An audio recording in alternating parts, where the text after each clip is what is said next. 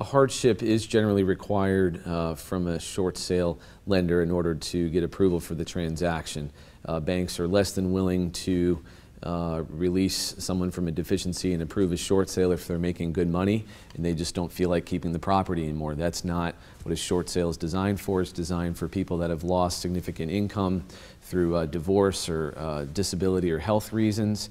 And in any event, you should be prepared to put your hardship on an affidavit. So you're going to swear under oath to your hardship to the lender. So you have to be very careful about what you say and be as truthful as possible.